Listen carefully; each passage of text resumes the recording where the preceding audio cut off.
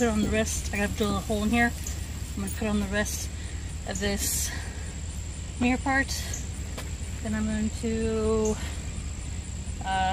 do this back end where the generator used to be. Take out the sliders because we're going to use that on the other side for the gray tank. Let's get to it.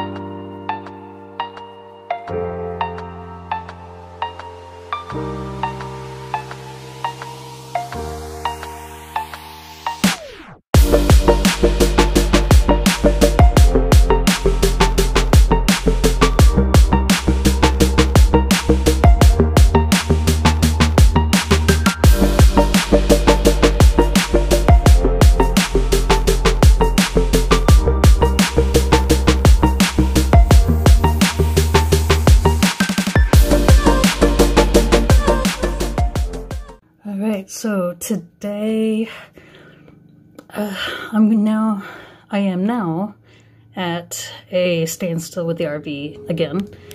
The reason is the weather, I guess you could say. It's starting to stay windy, and I can't weld because of that. At the end of the month, when I get paid, I'll be buying a garage that will go over the RV so I can enclose it for the wintertime. It's not the exact size for it, so the back end's going to stick out a little bit, but it's close enough. I'm not too worried about that. But once I can get that garage, it'll be more enclosed because it'll have sides and everything. And it'll block the wind, so that way I can start welding the rest of the frame and start putting it on the floor so I can start building the frame. So next month, November, it's really going to start building up.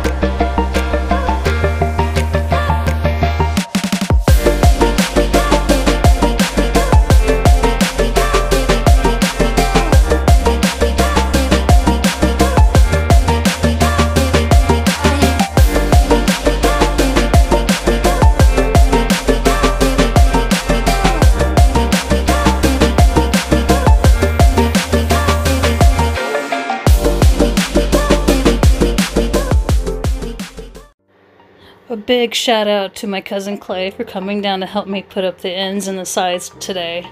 I was so happy because if I had to get up on that ladder myself, I would have most likely fallen off.